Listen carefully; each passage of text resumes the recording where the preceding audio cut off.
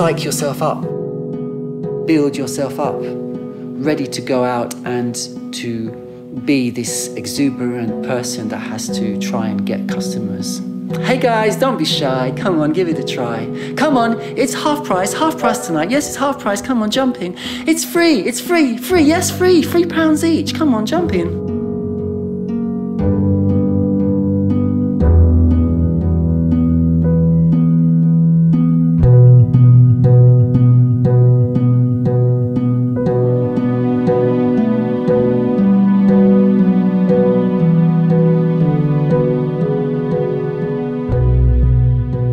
The base is a Victorian construction using bricks. It's part of the Holborn Viaduct development, which was built in 1868, and it comprises about 7 high barrel vaults, side by side, connected by a tunnel that runs through the middle of them. It's about 120 meters long and ends in a dead end. The bricks are extremely damp. The humidity in the air is about 94 to 96% most of the time. It rusts everything very quickly in here. And as a mechanic, this is a big problem. Things that shouldn't rust, rust. Things that you would normally never have to deal with become huge problems in here. The different arches are occupied by different companies and different groups and different demographic groups. Some arches are Hungarians and Poles. Other arches are Spanish and South Americans. Other arches are Bangladeshis and just random people from all over. It's filled to the gills with rickshaws.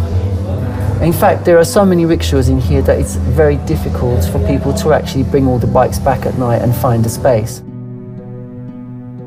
People don't expect rickshaw drivers to be mostly respectful. They expect them to be a bunch of like gypsies, but they're not.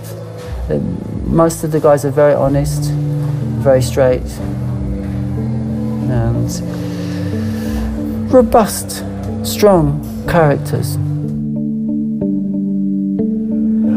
You choose to do this job. This is 21st century London. You can work in shelf packer in Sainsbury's. They're desperate for people. This job tends to filter out people with too much ego, too much arrogance, too much vanity, too much pride. They tend to be filtered out. Over the years, many people have come to the rickshaw world and have found it a haven, because it allows them to earn money straight away. You've got to have a certain kind of philosophical nature to do this job. You need a lot of persistence and determination. And, you know, pulling this bike is physically really hard. You've got 3 people and they want to go somewhere where it's a little bit up a hill, it will kill you. When I was rickshawing, there was only 23 bikes. So it was a different thing entirely. At first it was quite an adventure. I had this romantic notion that it would be like a gondola of Soho, taking cargoes of starstruck lovers through the tulgy, bosky streets.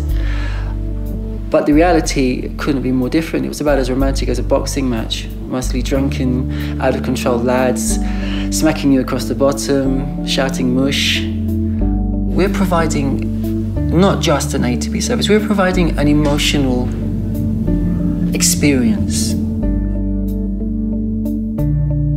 There are far more rickshaws than there were before. I think it's possibly more than 1,000 now on the streets.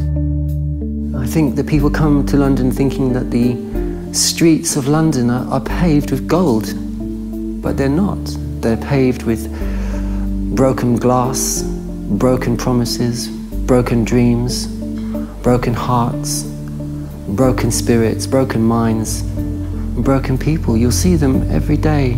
You pass them, the tired, the downtrodden, the disillusioned, the dispossessed. London is, as I said before, city of extremes.